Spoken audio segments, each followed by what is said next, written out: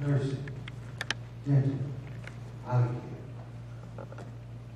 That's what. Ms. Shumpard, we'll start with you.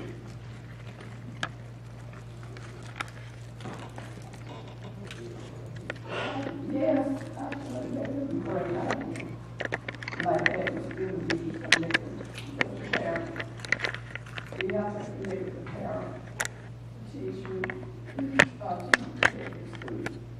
and the teacher needs to find out about their student background. Go visit the parents, see what's going on, why children don't have no interest in school. But those extra programs that you're talking about, I think that would be a good idea. Thank you, Ms. Shumpard. Mr. Nelson. Thank you, Mr. Margaret. Could you ask that question one more time?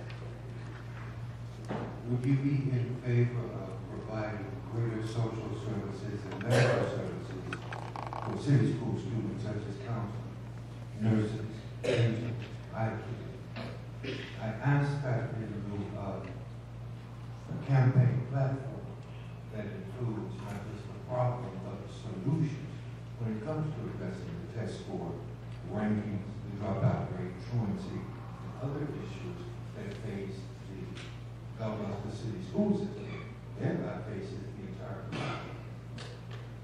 Well, personally, I think that there is already several programs in place. For an example, Title I. The Title I program are funds that the city schools receive from the government that's supposed to level the playing field of those that come from socioeconomic disadvantaged background.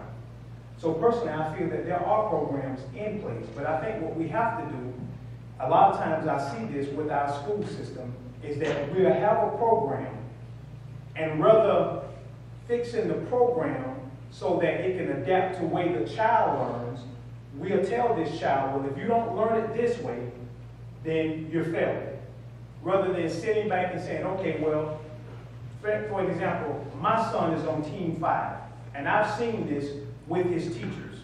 I have seen his teachers to say, okay, well, James is not a sight learner, he's a kinetic learner.